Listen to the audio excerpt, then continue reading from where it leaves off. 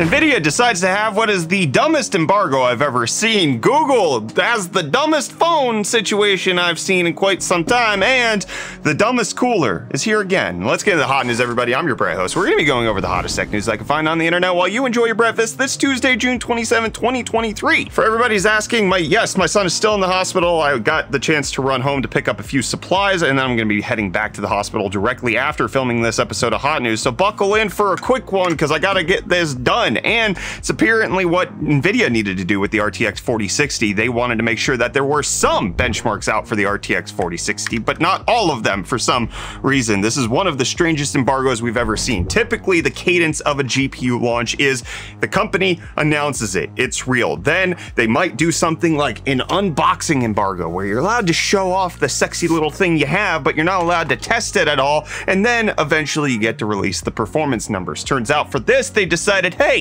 you can test Cyberpunk. Only Cyberpunk. You show anything else, you're cut off from our communications team forever. Cyberpunk or nothing, which is very strange. You can see from Jay's 2 cents video that it does perform admirably compared to the RTX 3060. It also is kind of like halfway between the 3060 and the 3060 Ti. It's not like a great upgrade, but it is technically cheaper than the 3060, so that helps. Jay's 2 cents went off script by overclocking it, in case you care about that. You could also check out Daniel Owen's video on this. He's a great YouTuber. Honestly, I don't think he gets enough recognition. Is he even going to LTX? I need to answer that question.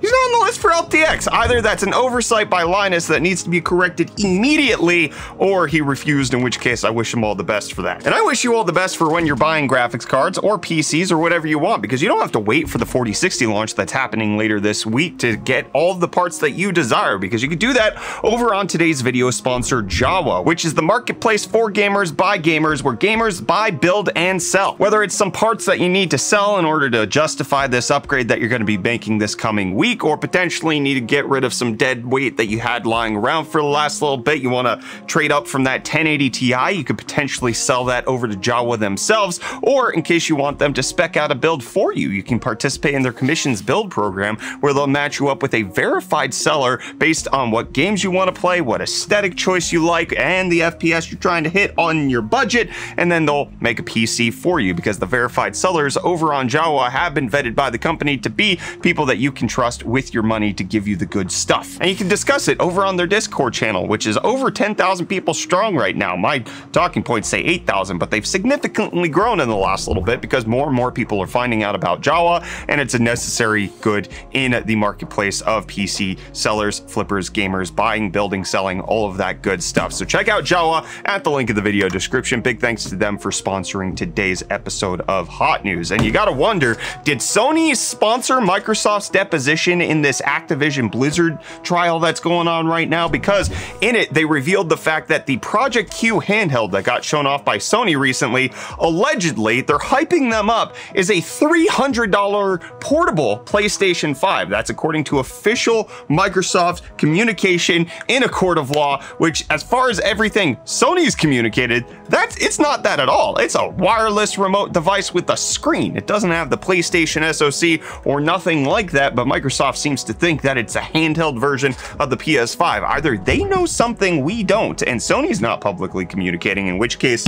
I'm on board. I will buy a $300 version of the PlayStation 5 that's handheld, or they don't know what they're talking about, or they're trying to sell it as being better than it actually is in order to make it look like they're the people who need to get the money for the thing that they want to try to buy. It couldn't be the latter, because Microsoft would never lie. Microsoft, they would never be untruthful, and neither would Google. Hey, their Pixel Fold that they're releasing, totally fine, no problems whatsoever, except for if you look at reviewers like over on Ars Technica, their Pixel Fold died after 4 days. Reece, how many days? That's more than 3. There's more than 3 days, and it turns out that it's the same reason why the Samsung foldable devices previously died, and that's there's crap that gets under the screen, and part of this is because there's a gap between the plastic layer that's supposed to protect the OLED and the actual exposed OLED itself, and as soon as something dirty touched the exposed OLED next to the bezel, it killed the phone. Of course this is gonna happen. Then you have on top of the fact that people don't seem to necessarily vibe with Google Pixel's customer service when they get phones from them, and this might stand to be a very disastrous launch for them if they can't get this fixed before they start selling them later next month? Is it in July? That I thought they were already supposed to come out. Oh, it's today. It comes out today. Oh boy, don't buy it unless they address this. And I'm gonna address Reece again. Hey, you wanna do some deals now, bud?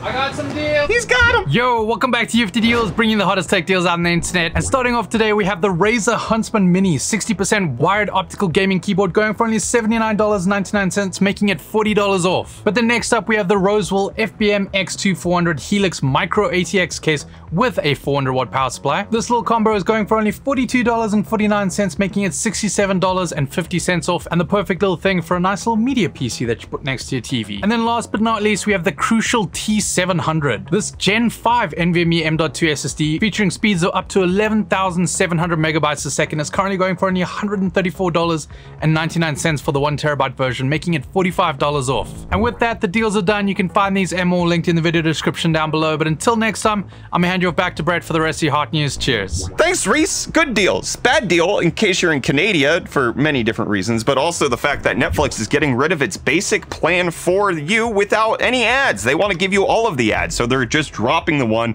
where you pay to just watch on a 1080p screen and have a couple people using it. They're replacing that with the basic with ads tier because they, for some reason, think that they probably can make more money off of the ads. This might be a trial run for what they're going to be doing in the rest of the world, but currently it stands like it's only happening in Canada at the current moment. And what's happening at the current moment, I don't understand this dystopian wasteland of Meta trying to make the Quest cool, but the Quest Plus subscription program is here. It's kind of like PlayStation Plus or Xbox Game Pass, and you pay about the same amount as PlayStation Plus, and you pay about, you know, half the amount as Xbox Ultimate or whatever the heck that Game Pass is called.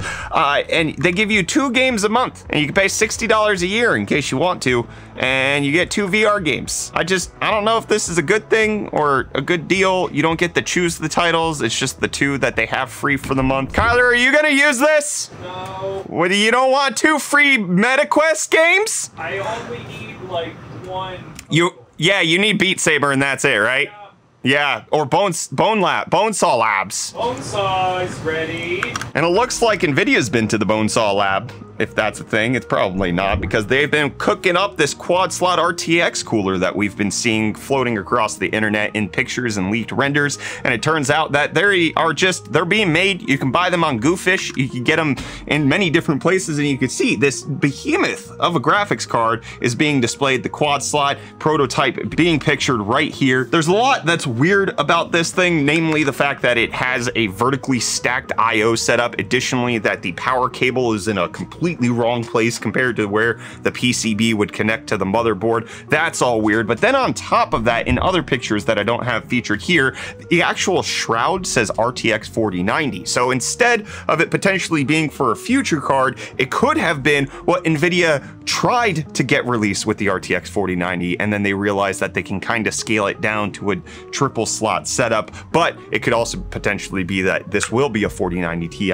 It might be the Titan RTX that we're potentially expecting to come out sometime soon within the next few months, about a year from the launch of the RTX 4090. I can't believe we're that close. Like, oh my goodness, it's been 9 months. It's been 9 months. Let me know if this thing would fit in your case if it released. This quad slot Founders Edition behemoth of a GPU. I want to hear from you down below in the comments. I also want to hear why Daniel Owen's not going to LTX. Find out for me, please. I'll send you guys out on the internet. I got to go back to the hospital. I'll see you guys in the next thing that we do, hot news or something else that's going on. Cheers.